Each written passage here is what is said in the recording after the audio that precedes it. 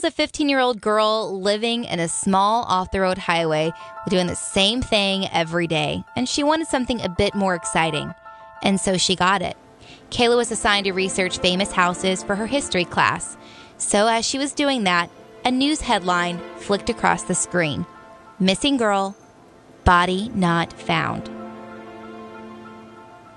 Kayla decided to take a break from her homework and click the link. The screen became fuzzy and suddenly went black. Kayla thought nothing of it and went to her room, slamming the door behind her. She was lying on her bed when she heard knocking.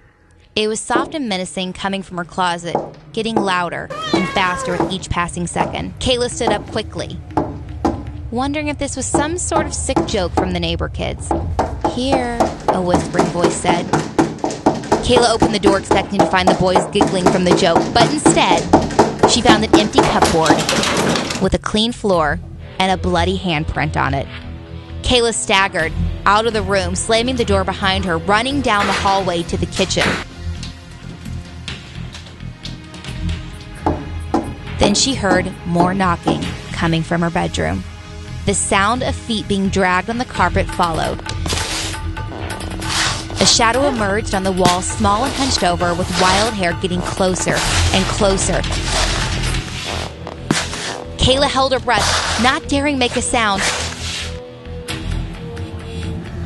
When a gray figure came around the corner, its eyes wide, it was a girl covered in blood.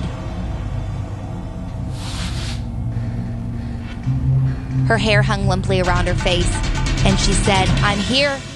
I'm here. Where am I?" Kayla couldn't speak. She couldn't scream. "Where am I?" the girl asked, getting closer, and Kayla screamed, "You're here!" "Wrong," the girl said.